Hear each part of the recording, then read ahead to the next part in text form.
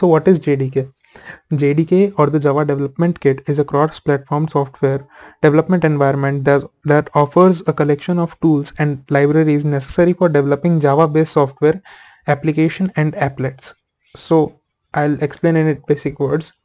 I have given you an analogy for SDK. If you remember, like just like we need groceries, so you can think of JDK or SDK as grocery store, and you can think of the IntelliJ IDEA or the IDE as kitchen.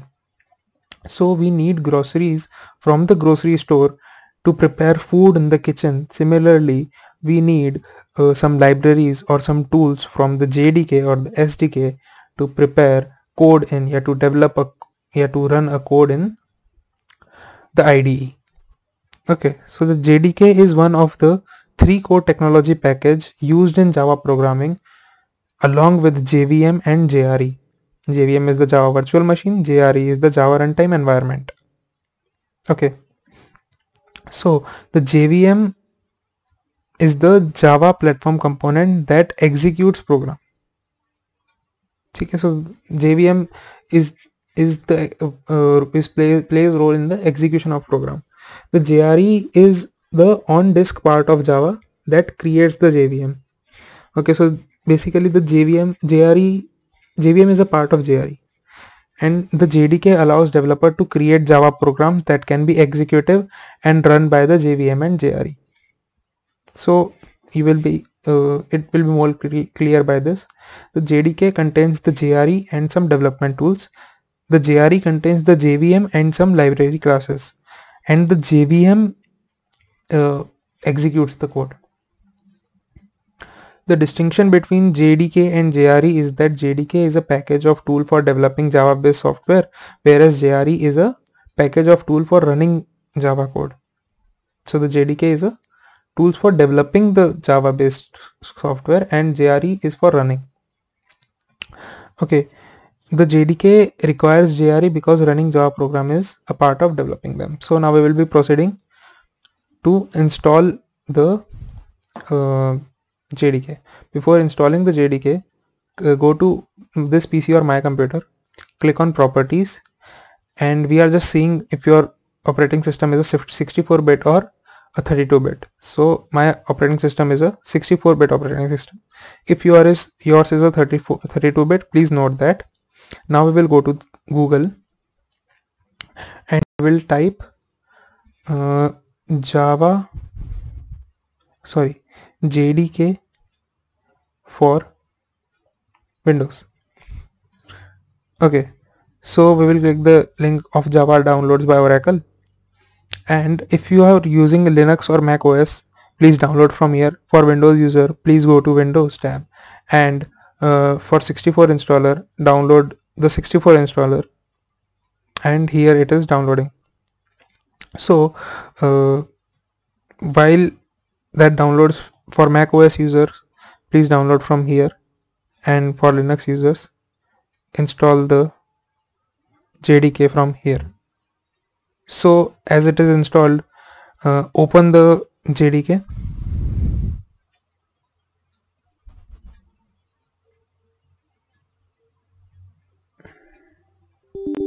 click on yes,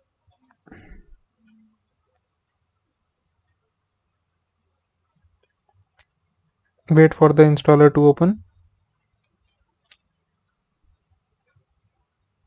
click on next,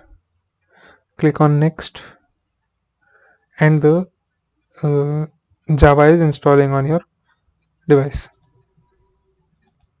So now as Java is installed successfully, we have to close this, close this also.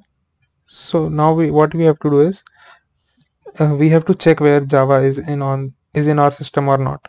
So what we'll do is we will go to the run and type cmd here. Okay, and we will type the command javac.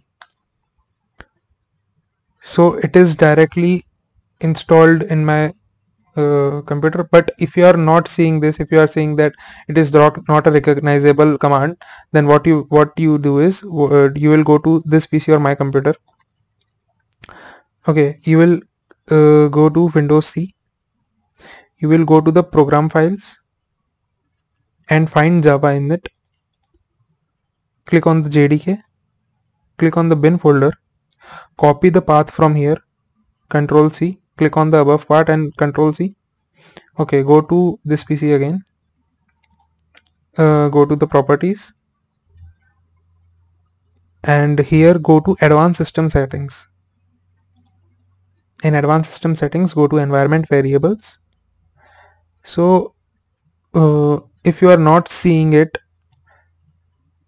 it must be not in your environment variable. So what you want to do is, in the user variables, click new, and here create Java and give the variable value this. Okay, then click OK, and then click OK and OK. And now we will, when you will type in the cmd command java c, then it will be showing this. Okay, so what is IntelliJ IDEA used for? IntelliJ IDEA is an integrated development environment, IDE, for JVM languages including Java, Kotlin, designed to maximize developers' productivity. Okay, so just like Android Studio uses SDK, software development kit, similarly IntelliJ IDEA uses JDK, Java development kit, or that we will be installing in the next video, and I'll be explaining what JDK is in the next video. So now let's move to install IntelliJ IDEA. And for Linux and Mac users, just note that after opening the installer, all steps would be the same. Okay, so just go to the Google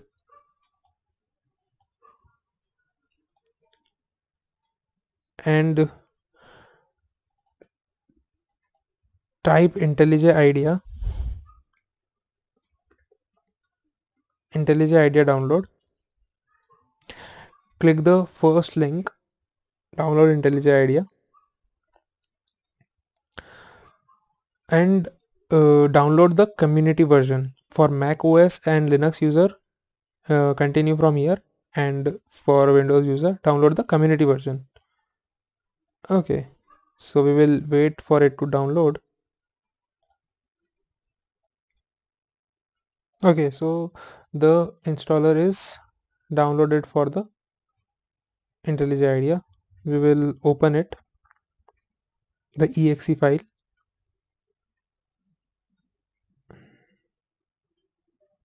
So the setup is loading.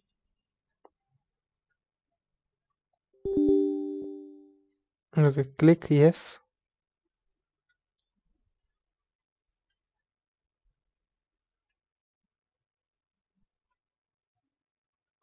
Click next. Click next.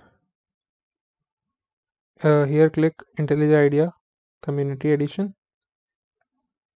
and here click .kt, and then click next. Install. So we will wait for the IntelliJ IDEA to install. Okay, so the IDE has been installed. Here click on run and then finish. So now we will just wait for the IntelliJ IDEA to run.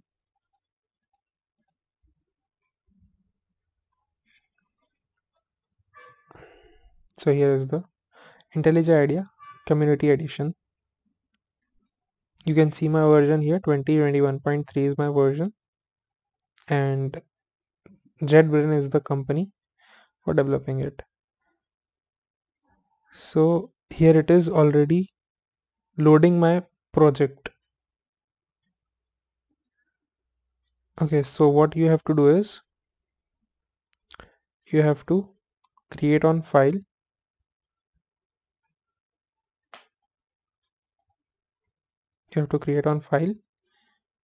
and new and project.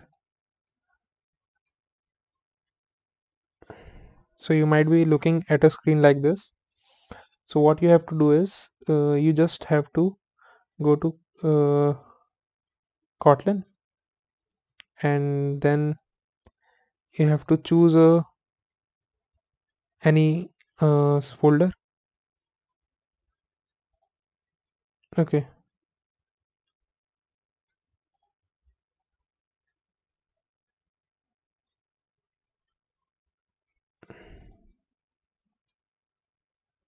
so I have to choose any folder here. I have just made a new folder Kotlin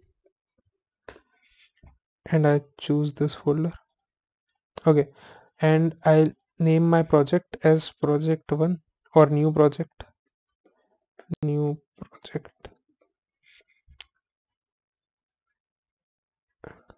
and just click on next, finish.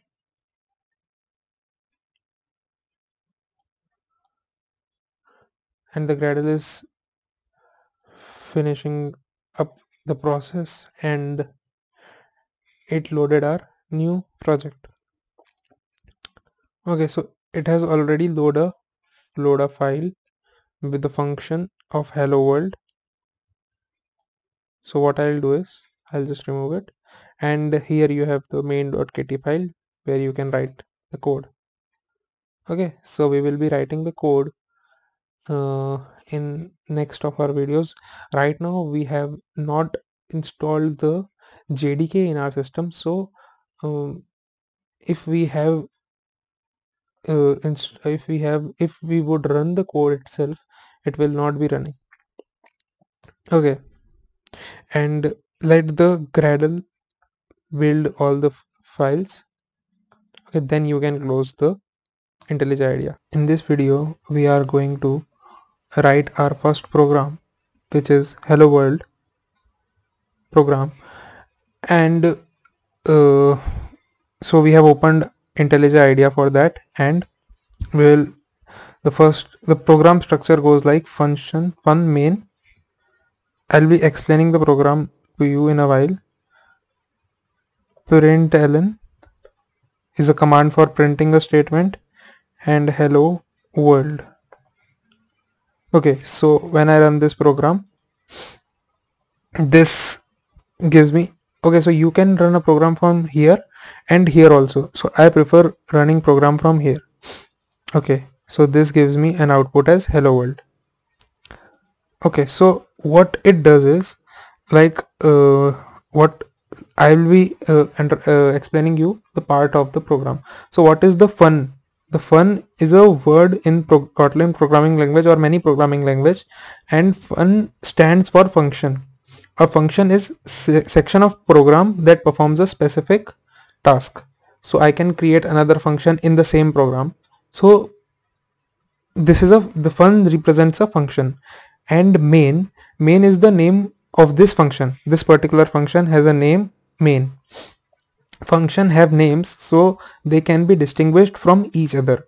The function is called main because it is the first or the main function that is called when you run the program. So whenever I run the program, it search for the main function, and that is run every time you run the, so fun main is the main function. Okay, the function name is always followed by a parenthesis. This is the parenthesis, open and close parenthesis. Inside the parenthesis you can put information for the function to use. Okay, so whatever information the function is using, you can put it there. Now there are curly braces outside this fun main. So these curly braces, inside these curly braces we write the task we have to perform. Now this line prints the text hello world. Okay, println tells the system to print a line of text.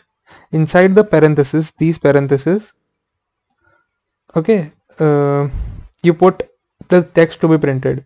Notice that the text to be printed is surrounded by quotes. These are the quotes. This tells the system that everything inside the quotation mark should be everything inside the quotation mark should be printed exactly as it is. So to actually print the text, the whole println instruction has to be inside the main function. Okay, so far that is clear. Now we will be learning more about the print function. What about we don't write ln here. What happens when we run this program? So when we run this program, we will find that the output is same to same. There is no change in the output. So what is the difference between print and print ln? When I add one more line here and that say print hi, and when I run this program, you will find the difference. So this hi is printed just right after the hello world, even if I have wrote it in the next line. And when I give the command print ln here, then what will happen? So I have run this program and we will let it compile. Now you can see that hi is printed on the next line. So we can conclude that the ln in the print ln stands for next line, or we can say when we use print ln, the text inside the quotation mark is printed in the next line. So for this you can also use the \n or the escape sequence. So I'll be demonstrating that. So in this under this quotation mark, when I use \n here and run this program, so here we can find that again the hi is under the hello world. So what this \n command tells you, or the escape sequence tells the program, when I enter into the print hello world, and then this \n tells me to go to the next line and then print hi. Okay, so that's about the \n command. Now we will talk about some comments in Kotlin. So I have to write here that this is my first code. So how I write here, and when I write this thing here, this text here, this has no effect on the code. So after using this to slash this program, this sentence is not a part of code. So the symbol / represents a single line comment which tells the compiler to ignore everything from this symbol to the end of the line. Okay, typically single line comment is used to make a quick comment about a single line of code. So comments are very important in any code, because after some time, after 1 month, 2 months or 3 months, when I will be looking in the code, I will not be recognizing anything in it. Or I can say that when me and my friend are working on a project and I have to share my code with him, so he also should understand the thing which I have used in code and why I am used that in code. So that's why these are important comment. Okay, so what if I have to write a multi-line command such that I have to write 3-4 lines of command? So I will use this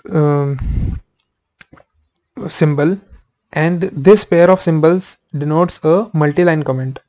So it tells the compiler that everything that comes under this and this symbol should be ignored. Okay, so these are about the comment.